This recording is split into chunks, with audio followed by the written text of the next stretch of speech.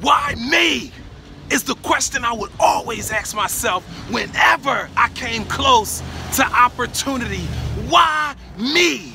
And then my mind would start racing and thinking of reasons, all kind of negative reasons, why it couldn't be me.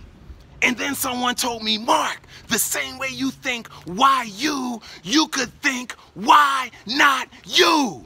So I said, okay, and I tried it. So then I would think of reasons why I couldn't get the opportunity. So there I was, and both reasons were true. Why I couldn't get the opportunity and why I could get the opportunity. So now I was terribly confused. Who am I?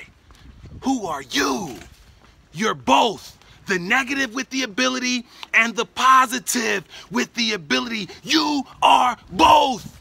The difference is what I learned and what I want to share with you today. It's three things that make up the difference in how you perceive yourself. The one is this. Which one are you focused on?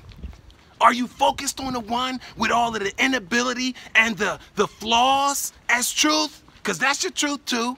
Or are you focused on the one that has unlimited capabilities as your truth? Are you focused on the one that can do all things? Is that your truth? It's all about what you focus on.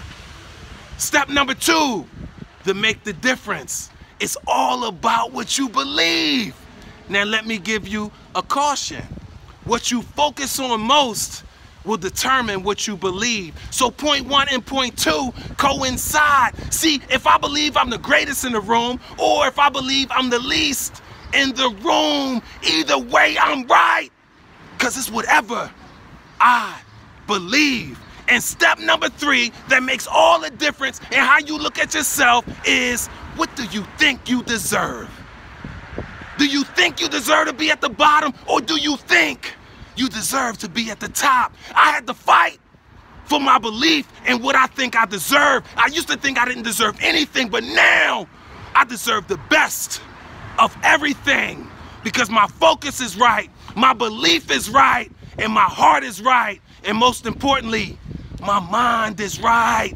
The great mind is the mind that can simplify all things. It's a beautiful day.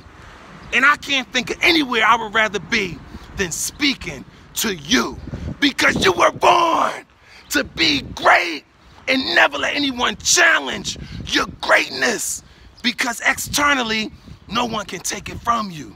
Greatness is an inside job. Have a wonderful evening.